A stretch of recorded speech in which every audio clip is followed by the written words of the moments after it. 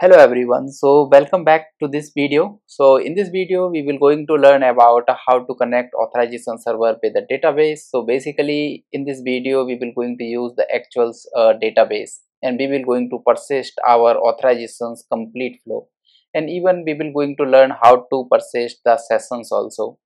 So this video from this perspective will going to be very interesting.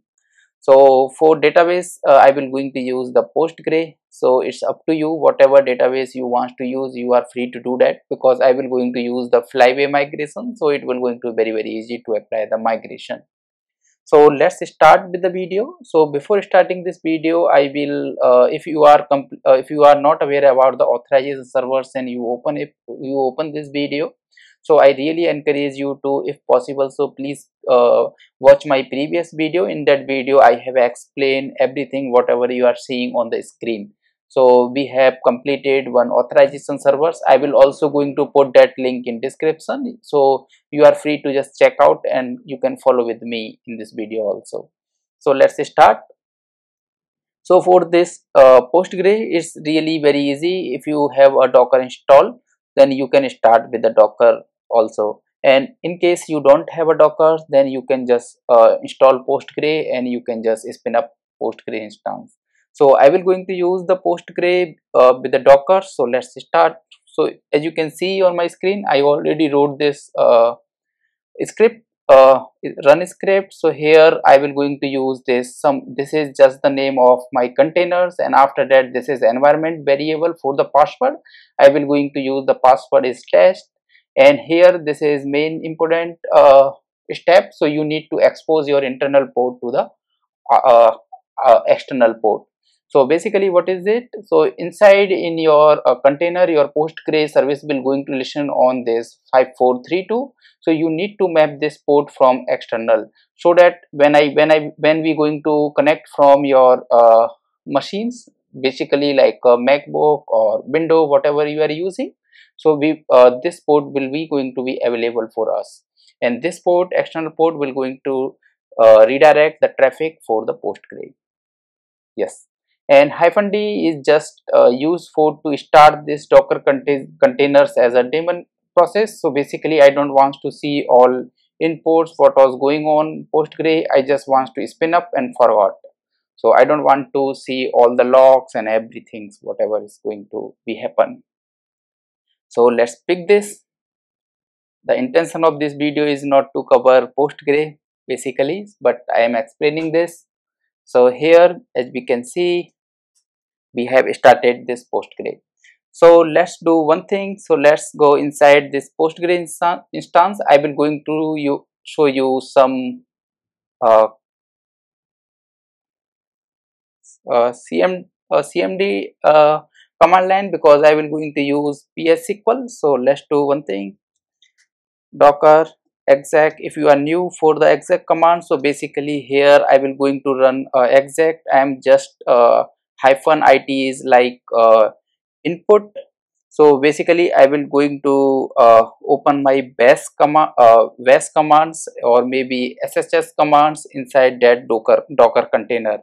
So basically you can just think this step like a sss doing to the docker. So here we need to pass the Docker instance, and after that you need to type the command bash. So when I run this, here you can just notice now we are inside this Docker container. Why I need to move inside this Docker container? Because here if you see, I have this PSQL command is available. So with this PSQL commands I will able to interact with my Postgre instance. So let's do that. PSQL -h, and here you need to pass localhost and -u, and here our username is also Postgre. So let's enter. So now if you see, we are inside a Postgre. So now here if I run this /dt, so it will going to open up all the relation whatever we have. So if I run this /l, it will going to display all the database we have currently. So let's create a one database. Create database, and we will going to name this as testdb. or maybe OAuth DB. So our database is created and we can see this. So here we have this database. So now let's select this database. So for selecting /c, and here you need to pass the name of that database. So now we have connected with this database, and if I display all the tables which is present inside this database, so here you can see there is no table. So /dt command to display all the tables. So now let's move to, this is all you need to do for the Postgre. So now let's move to your actual code. So here first things we will going to start with registers clients repository. So in previous lectures we have learned about registers client repository. Whenever we need to register our client to the authorization servers, so there is a dedicated table. So that table has a responsibility related to handling about client. So that table will going to store all the informations related to the client. So if I show you, so here you can see that, so this is our config related to registers client repository. So in previous lectures we use in memory, so now we will going to store this in database. So how we will going to do that? So if you open this registers client, so here you can see that, so we have two implementation for this interface. One is in-memory registers client that we have already used, and this is for JDBC when we want to store this all information in our database. So this is the client repository we will going to use. And one more things also. So let's go in class path. And so if you see inside this class path, so it is inside authorization server. So inside authorization server you need to come inside the client. So here you can see that this is the SQL file. This SQL file is provided by the authorization server. This SQL file is already present in the class file. So we can use these SQL files for creating registers clients tables. So in that table we can store our all the information. This is very easy. So let's grab this class file. So now we need to, let's collapse this. Yeah, so now let's move here. So here I will going to use the flyway for applying the migration. So it's very easy if you are new to about flyway. So here you need to create a DB. Inside the DB we need to create a one directory. Name should be matched with the migration. So please make sure we need to create a one folder DB. Inside this DB I need to create a migration folder. So once you create this, so inside this we can create our migration. So the naming convention of migration we need to follow. So we will going to use like a version, like a v1. So this is the naming convention. First we need to use the version. After that 2 time underscore. After that we can write the name of this migration. Actually what we are going to do this. So inside this I will going to create a registered client.sql file. I just wrote in caps file. Yeah. So in this file we will going to use the create registers client table. If you want to add this table also, let's do that. So yeah. So now what will happen? So when we going to add the flyway dependency in our project, so flyway will going to look into this this path, and it will going to pick this migration, and it will going to apply on the whatever the instance we are running against.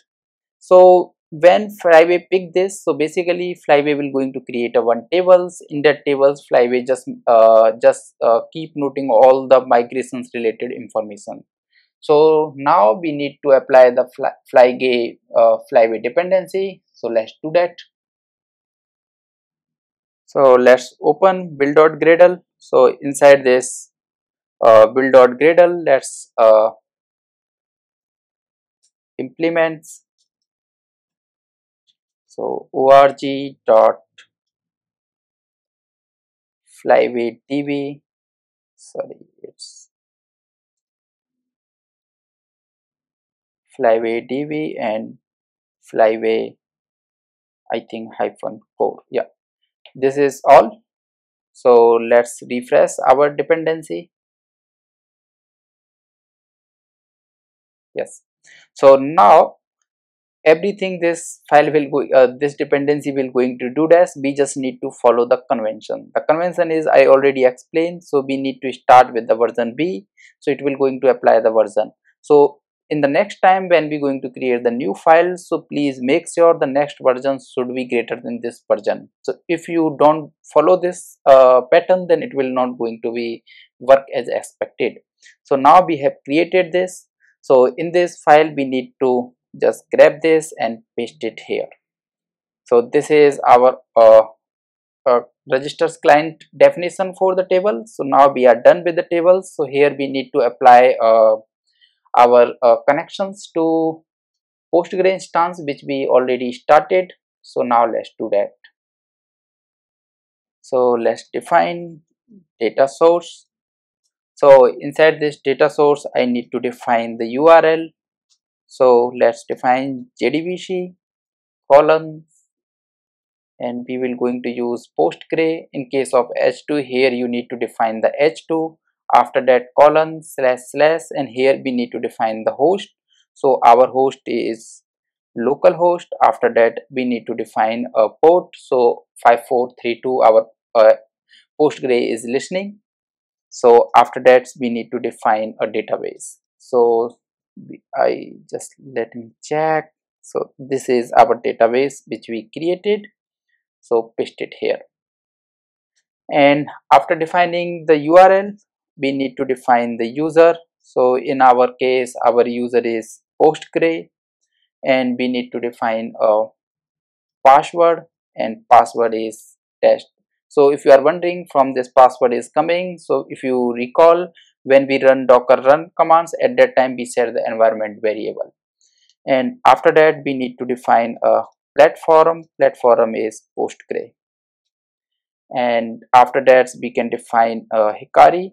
So in this Hikari we have one field like a connections test query. So basically when we're going to start our application, so Hikari will going to run this test query. If this test query successfully completed, it means our connection is healthy with database. If there is any issue, then this query will going to fail. So basically it's very good for ensuring our connection is working as expected. After that we can define a JPA string. So here again let's define a database.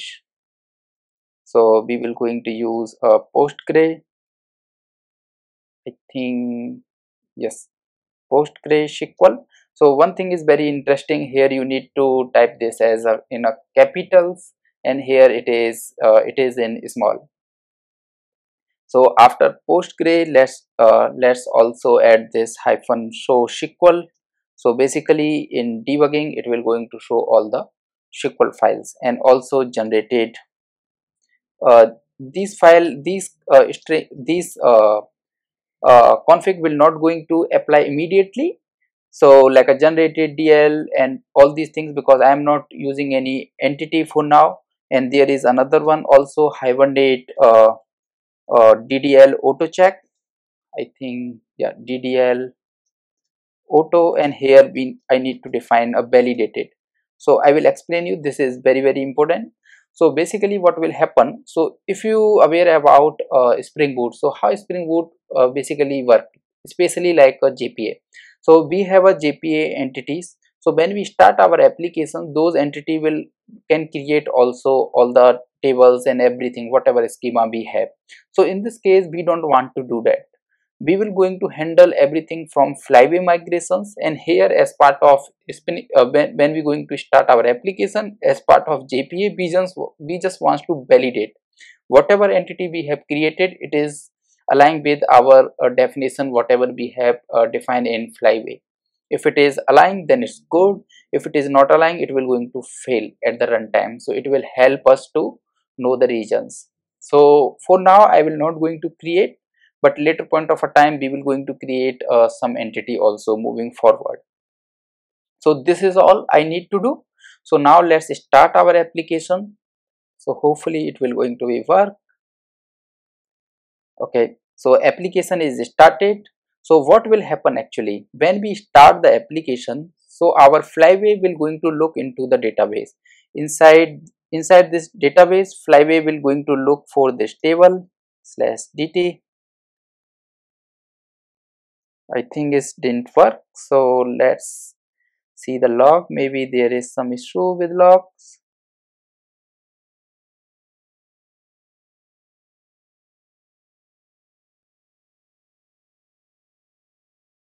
Okay, just 1 minute, sorry. So basically I just forgot to add one more dependency, so I just added Flyway. I also need to add Postgre drivers and also Spring Starter JDBC also. So let's add those very quickly. Okay, so it will going to be org Spring Framework group. Inside this group we have Spring Boot, I think, Spring Boot Starter JPA, sorry, JDBC. And after that we also need a dependency for Postgre also. So basically this is what like a wrapper Spring Boot will going to be used. So internally this JDBC need a Postgre. Here we are using a Postgre dialect, so it will going to use that Postgre dependency. For this we need a Postgre. In case you decided to go with MySQL MS SQL Server, then you need to add here MySQL's dependency according to the database. Okay, so here org PostgreSQLs and PostgreSQL. I hope all spelling is correct. So let's start. So now let's start. Sorry, now refresh and start.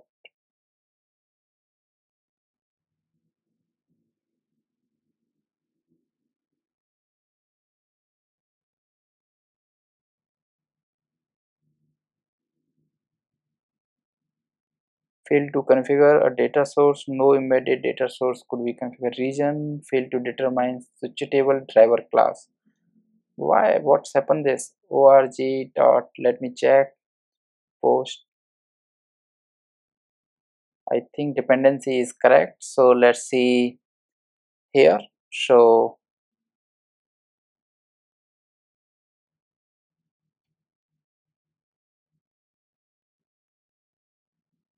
Postgre, oh sorry, it should be PostgreSQL's localhost. Now let's start.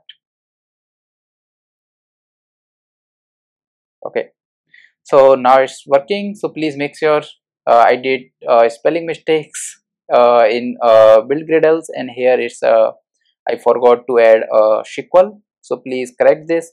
So now our application is started. So now let's see in this database. So let me clear it. Yeah, /dt. So here if you see we have a two tables. So first is a Flyway schema. So let's see what we have inside this file. So if you see, so this is the table which is created by the Flyway. So basically Flyway will going to use these tables to check what versions is already applied, and also for every related to every version it will going to create some checksum. So when if we change anything, a file which is already applied, so checksum will not going to validate, it will going to throw the exceptions at the runtime. So please make sure when you apply the version, so please make sure not to change that. After that you need to create the new file.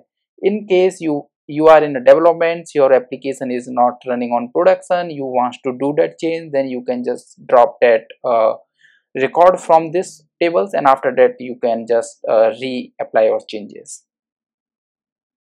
So this is the second table. So now let's see, do we have anything in this table? So this is table got created, but it is not linked with our authorization server. So now let's link this. So let's start. It will very easy. So now we need to stop this server. So open your security config. So now I need this complete. Let's cut it. So from here, instead of this I need to use the JDBC client repository. So if I go inside this JDBC client repository, it's here I need to provide JDBC operations. So now let's include this JDBC. I think templates will find. So here I can pass this JDBC template. So this is all. So our client, our JDBC, all the implementation is plugged in. So I need to create a one client. So what I will going to do, so inside this config, so let's create a new file, init data. So basically this is just for the testing purpose. In actual environment you will not going to need this type of a file. So here I will going to create one function. So with the help of this function I will going to just inject some data when our application will start.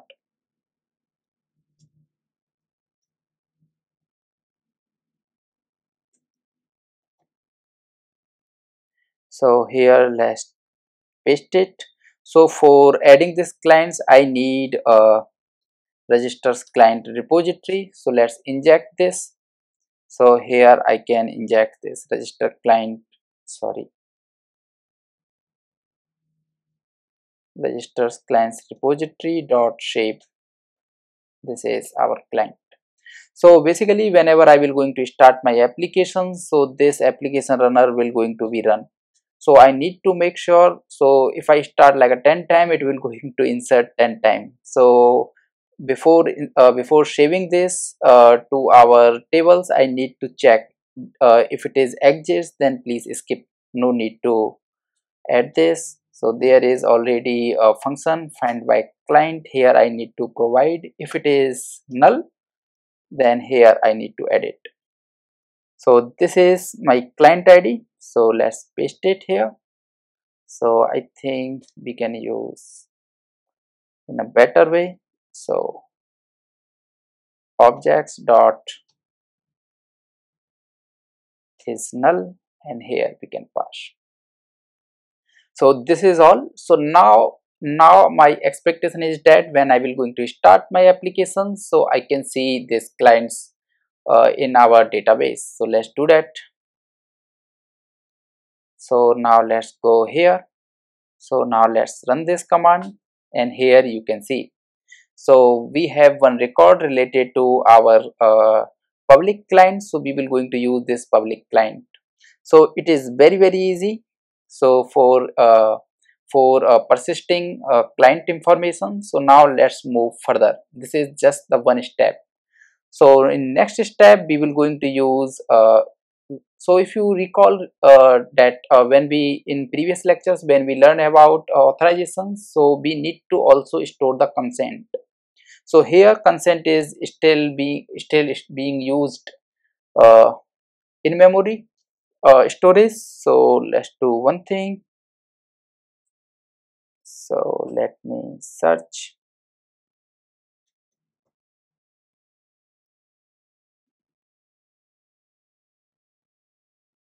Just 1 minute. Here we have this. Okay, so here I have this consent file. So now let's grab this. So inside your flyway migration, so here I need to create another file. I cannot now change the existing one because that migration is already applied. So here before choosing the name, I need to see the previous version. Previous version was v1, so I need to pick the next higher number, v2, 2 time underscore underscore, and after that I can write the name of this file. So create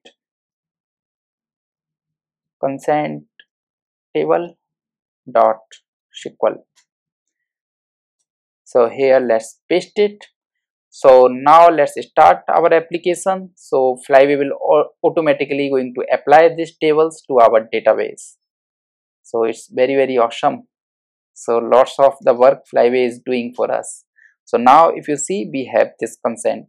So if you recall when we perform our first step, when we request for the code, So at that time we need to provide the consent also. If we provide the consent, so that record will going to be persist in this table. I will going to show that also. So this is also done. So now let's stop. So now if you recall, like in first video we will learn about users informations also. So we have stored client information, we have stored consent information. So now let's move for the user. So user will going to be, there is one file, if I recall, users.dll. Yes, what happened? Users.dll. Okay, so these are the users file. Let's grab these file. So inside migration I need to create a v3 version, sorry, v3 underscore, and create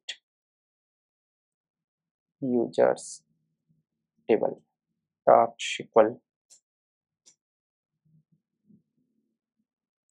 So here I need to paste it.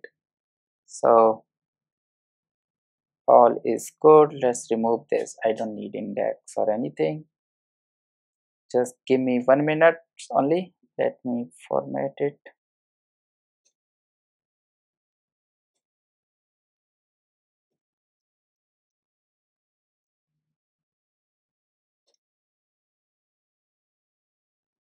And here I will going to size 200. Yeah, and this is authorization table.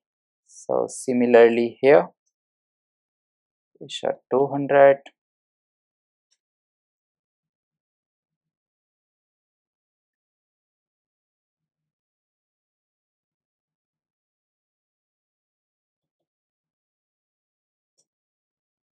Yeah, this is all. So now let's start our server. So now this time we will able to see users and authorities table also. So now let's see /dt, and here you can see we have a user table and authority table. So if I select this table, so I will not going to see anything, users, and it's empty. So now let's insert some data, because if you see our security config, so here we have inserted some in-memory database, in-memory users. So now we can use our table for this purpose. So now let's move. Okay, so if we go here, users details, and here we have users JDBC user detail manager. So let's use this JDBC JDBC users detail manager. If you want to use like a users details here, you can do that, because user detail is interface, this is the implementation, so no need to be worried. And here it's need a data source. So let's grab this, and here we need to inject the bean of data source, and here we can pass. And I cannot add user here, because every time we will going to start application, it will going to be add. So this is not something related to our application. So we have some test file init data, so we will going to use this file here. So here this let's do one thing. I need here user detail manager. Yes, so first things I will going to use, if users detail manager is user exist and name of my user is user, and if this user is not exist, then create, and user detail managers dot I think it's a create user. Yeah, it should be user. So all done. So now if I start my application, I will able to see the user inside a user table. Let's verify that. So let's rerun. So here you can see I have a user. So basically, if you see, we are using no operations password encoder. So I think this is no operation password encoder, but I don't know why it is using like a crypt, but we will able to use with a plain password. So it's not like it's encoded or something in my knowledge, because I have not defined any. Okay, so with the default password encoder, I think default is crypt. Okay, I think it is using password encoder and default is crypt. Yeah, it's good. So if you want to very specific, you can define a password encoder bean also. You are free to do that, but I will not going to do that. I just skip. It's very this is all related to Spring security basic core versions. So we all know that. So this is all, I think. Okay, one more important things we forgot. So now we have stored client information, consent information. Now we have a user information. The most important two things is still left. So first is, if you remember, I in previous lectures I explained about the authorizations codes, and when we send code challenge, code verifier, all this information will going to be stored by the authorization server also. So we need to persist that information also. So before that, if you see, like if I start my application now, I will show you. So application is started. So if I try to log in like this, and here I can pass user and password is password, and here you can see I already logged in, right? So let's expose one endpoints also so that I can show you clearly. So let's create a controller package.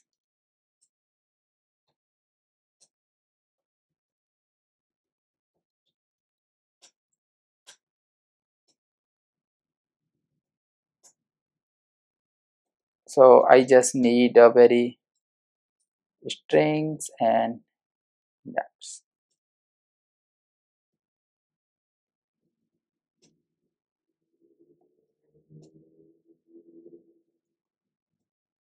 or we can do one thing. Let's use security content holder, get contacts and get authentications and principals dot to string. Okay, so now just expose it, or yeah. So now this is all. Let's start this time. So if I go here, so let's log in. So user and password. Okay, so now if you see, I am able to see this all informations because I am returning from endpoints. Okay, so I am able to use this endpoint. Just suppose if I stop this, because I created the session, when I stop my applications and start my application, so all the session was stored in memory, all everything is got destroyed. So now if you just try to open this, it will again going to ask for the login. So just assume in real environment we will not going to use the one instance of our application. We will going to start n number of instance of our authorization server. Just suppose we logged in corresponding to one instance, and second time we will going to fetch user information from the second instance. So we created session on one instance, so that sessions need to be shared among all the instance which we are going to run. So now let's see how to store that session. So I hope it's clear for you. I have not explained in much detail because this is all related to security core basic concept. Please let me know in comments if you need details video about Spring security. Then I will create a one, and I will explain everything: providers, managers, filters, how all these things work. So now let's create session. Before creating a session, there is one library we need to use, JDBC Spring session, something like that. Let me check 1 minute. Yeah, so there is one library. So I will going to copy paste. So here, yeah.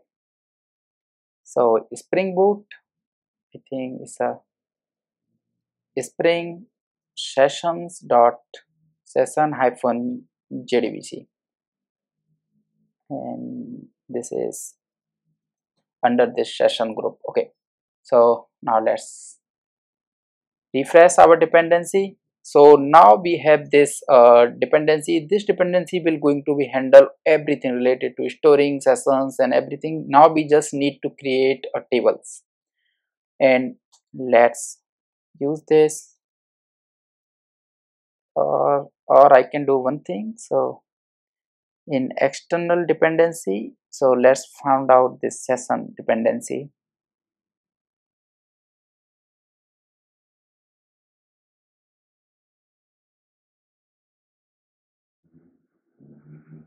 Okay, here. So here let's open it. So if you open this, so there must be one schema. Let me check. Postgresql. Let's open this. Yeah. So here we have this schema. So we need a session table, and also we need a attribute table. So basically in this attribute, it will going to store all the every time we will going to create the sessions. Session related attributes. I will explain to this. So let's grab this table, and what one more thing also, just 1 minute.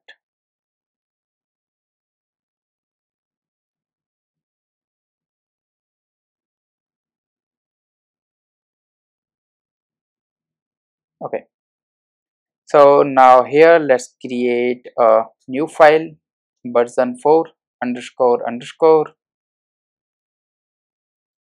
session table dot SQL.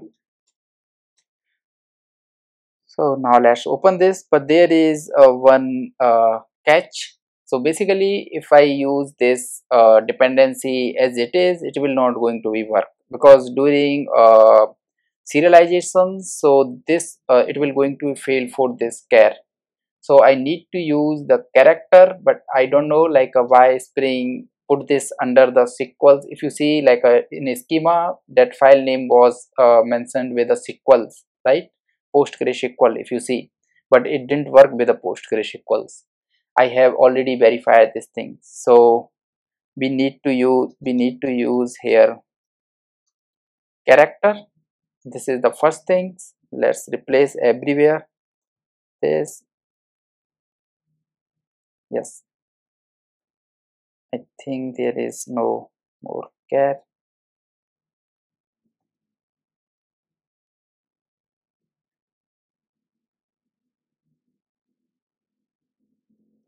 Okay, so we are done.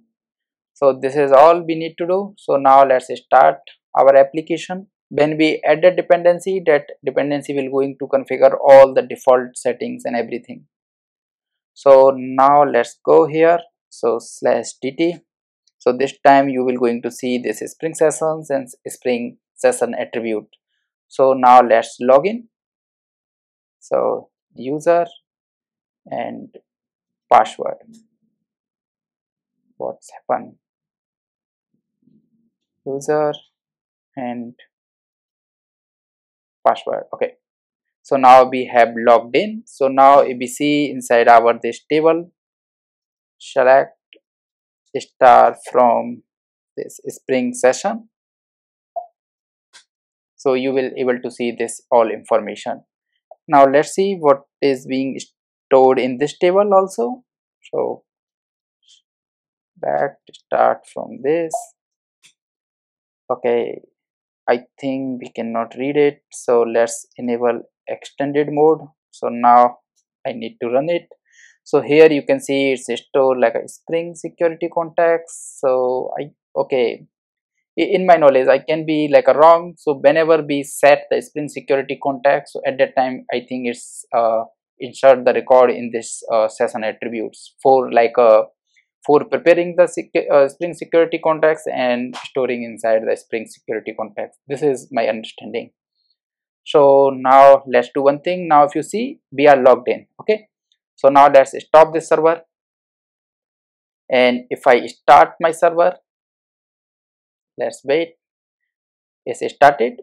So now if I go here and if I refresh this, so it will not going to show me this login page because my session is already persisted on the backend side. That's why I am able to log in.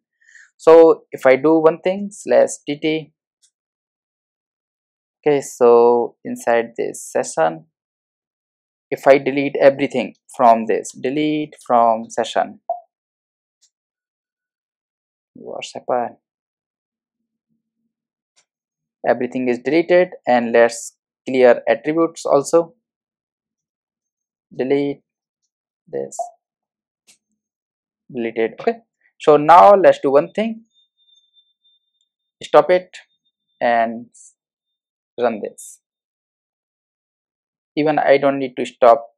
So if we refresh here, so you can see it asking for me login because we deleted the session. So user again need to create the sessions by authenticating itself against our server. So I hope you find this interesting. This is very good, and I really encourage you to debug, explore more on these sessions dependency which we have included, what we can configure and what is the default config, because it's always very necessary to know the default configs also. It is not like that we just put and start working. So we need to know all in and out also. So now let's do one thing. You maybe found out is very simple, like just put this and it's started, because if you see, like for founding this cat to character, it took me so much time. So I already just prepared this whole video, so it seems to very straightforward, and but it was not. Yeah, so now let's move to this. Let's just 1 minute. There is another table also. Yes.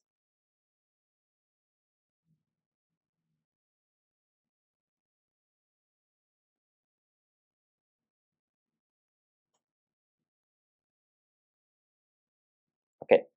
So if I go here, so if you see, we have another table also, this one.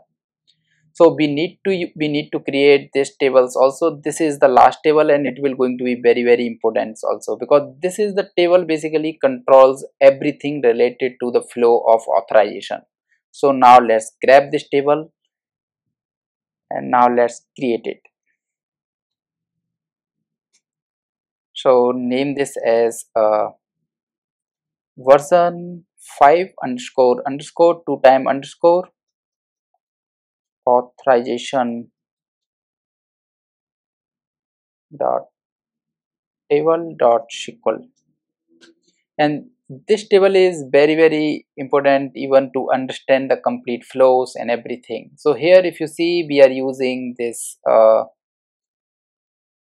is blob. Yeah, so wherever we are using this blob, we need to replace this with a text. So let's do that, because in Postgre there is no blob. So let me check, it is blob. Yeah, so now replace all. So now let's do one thing. So we just replace this. So now we also need to configure our bean also.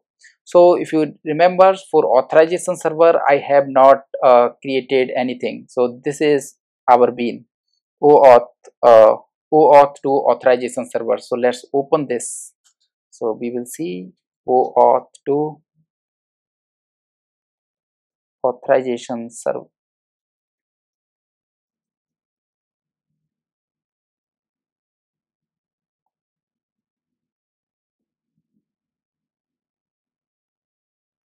It is only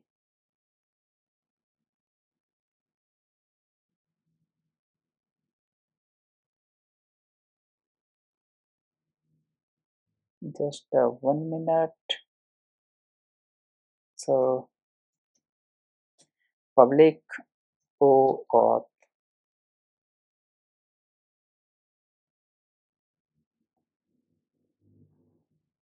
let's go. So if we see here, register client principals and all this, okay, Okay, it's just the OAuth2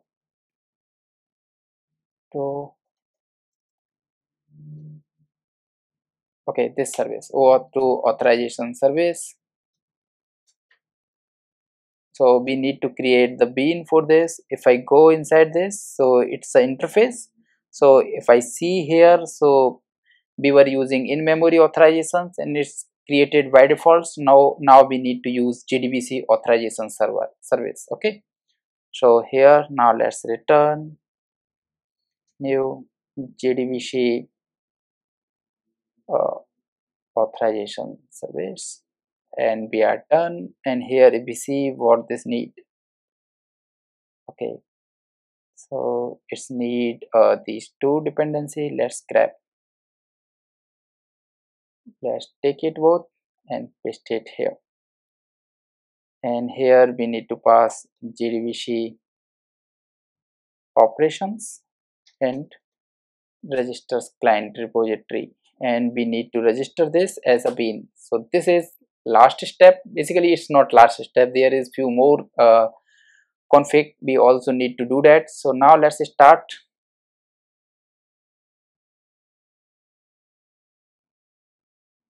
Our application is started, so please ignore this issue. This is known issue, so I need to invest more time for understanding this thing, but it will not going to create any problem for our flow. So now let's do one thing. So let's verify this table also slash detail. So now if you see, we have OAuth2 authorizations table. So in this table we don't have anything, so select this from this, so it's empty. So now let's do one thing. Service is started, so let's try to replicate this our flow again. So I need to grab this. So if you are wondering what is it, so please I really encourage you to see my first video where I have explained everything in very detail. So now let's this, yeah, what's happened. Okay, so here it will give me this code because I already logged in. Now we have a persist session. Even if I start, it will not going to kick off that login page. So now if you see, I have a code, this code. So now let's see in our table what information we have. So this is the step. So we just requested for the code. Now we have a code, but we have not exchanged this code for the access token. So now let's see during this step what informations our server is stored. So now I need my table name, this one.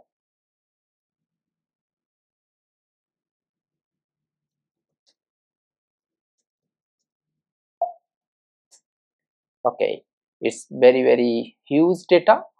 So now if you see, oh, okay, so now if you see, like, it's id and this is our client id. So basically it's store, okay, for this client, and this was the user, and this was the flow user was requested, and this was the scope user is requested, and these are like attributes. So now let's see what is in this attribute. Okay, simple grant authorities, users role underscore users. Okay, for this information if you see, like a authorized URI related the users, and where is store authorization code value. Okay, this is the codes, like it's shared with us. So if I use this code, it will going to mark this code is used, so second time we cannot use this code. So now if you see, this is the same code ZX, okay, sorry, ZX. So after that code issue, this time code will expire at this time. About a code metadata invalidated false. Okay, this code is still validated, it's not invalidated, we got this, but against this code there is no access tokens and no refresh tokens, nothing, everything is empty in my knowledge. So now let's do, and here if you see, this is state is used for CSRF attack. So if I pass our this state, it will going to store. When I will going to trade that code for the access token, at that time it will going to be validated for to avoid CSRF attack. I have a plan to cover this in very much detail. For now, just ignore this. So now let's trade. So now let's grab this code, and this is the request. So here I need to replace this. This is the code, and let's issue this request. So here you can see I got this token. So this token end with 64G. So now if I go here, now again select. So now if you see, so this was, now we see like what thing is changed. Okay, this is code related information. So let's move further.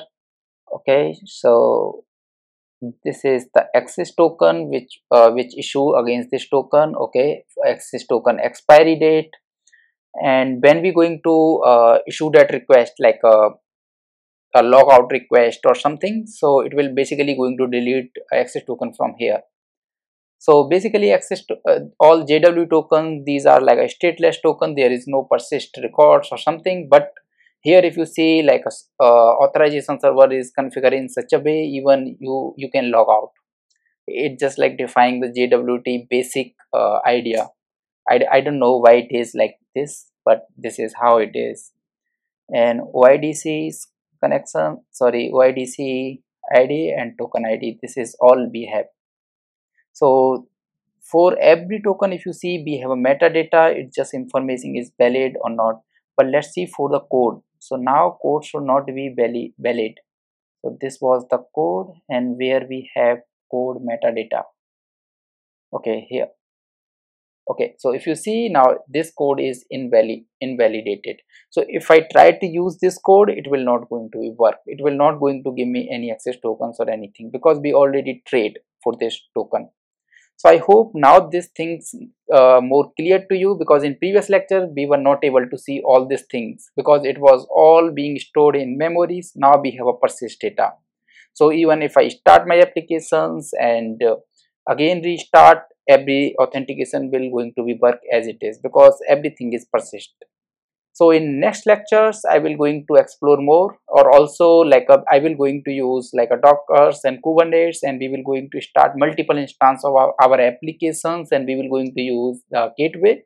So through that I will going to simulate the real environment where we got the token from one instance and we used against the another instance. So I will going to show this is how we can use this durable state for passing data among all the instances.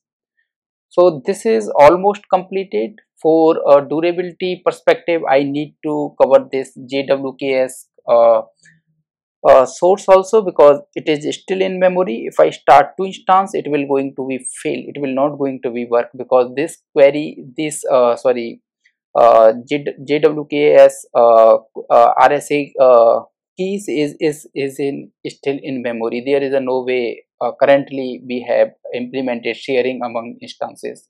So in next lectures I will going to cover this, and after that our server will like a very close to the productions, like most of the basic functionality like we have implemented.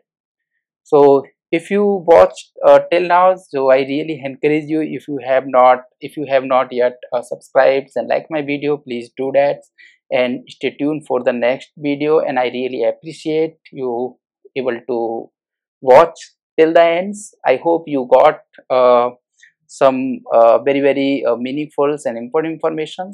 Thank you.